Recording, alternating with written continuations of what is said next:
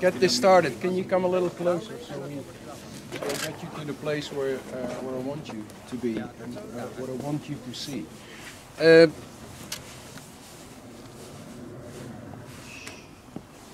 so nice when it's quiet. So welcome to the best track in the world. For me, this is absolutely by far the best circuit, because we have the best corners in the world, and this is the first best corner in the world. It's called, what is it called? Eau Rouge. No, this is called Radillon. Wrong. Eau Rouge is easy, Radillon is difficult. Okay, so you come down the hill, and I know you're scared, but still, you have to start it the right way. That means the first little kink there, above the Eau Rouge, is a left kink, and that is in the compression. Treat that as a real corner. That means that you're on a full right, and you see on the left of that concrete wall is the endurance pit lane. And there's a little red cabin there, which is the entry to the track for endurance exit. That cabin is what you aim for, and only there, or let's say 20 meters before you turn in, and it's quite a firm turn into the left, and then you're going to run that curb on the full left, and that curb that's waving out to a little bit wider there close to the guardrail. You see on that curb there's a curbstone, there's a rumble strip, and there's the grass, which is driven away already a bit. So people use even more space than the curbstone. And that's, you know, in the earlier days we had the guardrail right at the track, but now there's a lot of space. I mean, it's, I wouldn't say it's foolproof, but you still, you know, on a track day you must be an idiot too quick with that. But you know, come on, it's about nothing. You have the whole day to learn this place and to feel, you know, what you can do and to increase speed gradually. So this is a very good escape, and you maybe should try it once, eh? Even if you don't need it. Just come out at the corner there, you see this, and you drive here. It sounds horrible going over these things, but there's light at the end of the tunnel. Let's go to the cars quickly, and when we stop quickly, get out quickly, move to the place quickly, then we can make it free.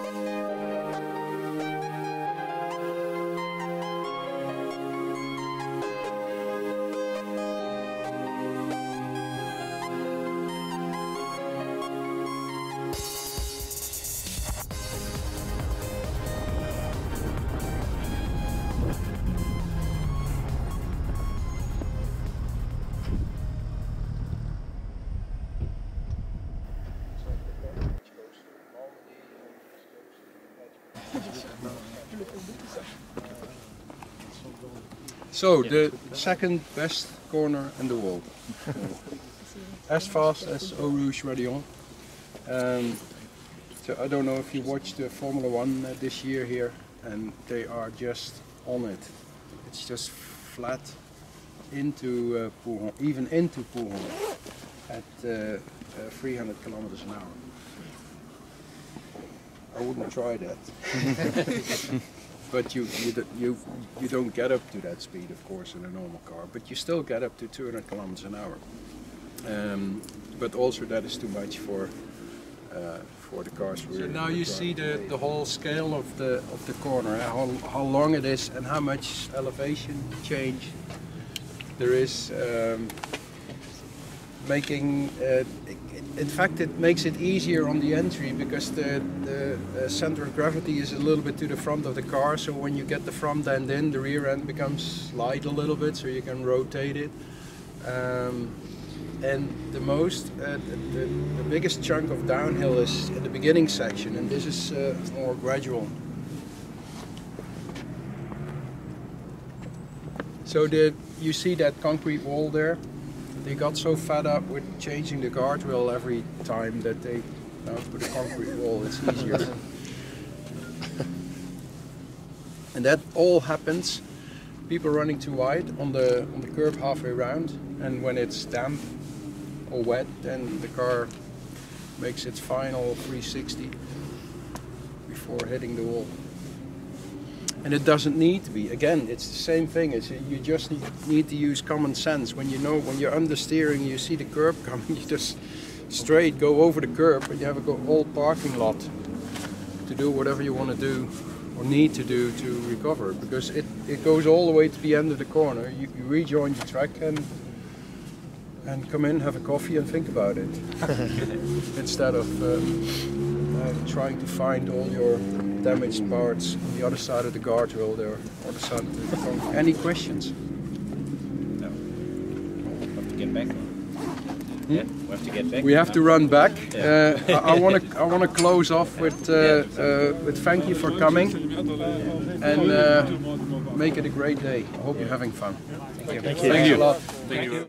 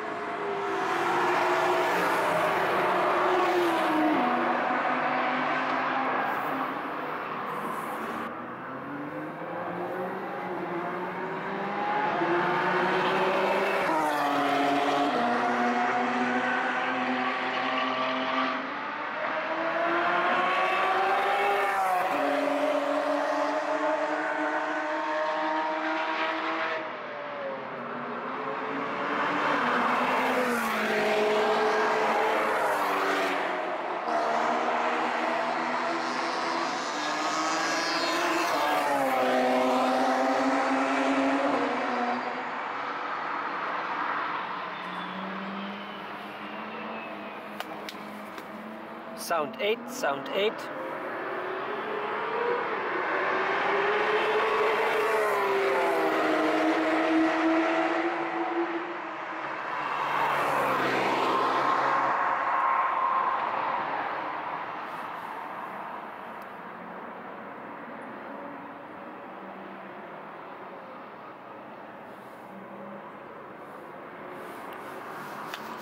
Sound 9.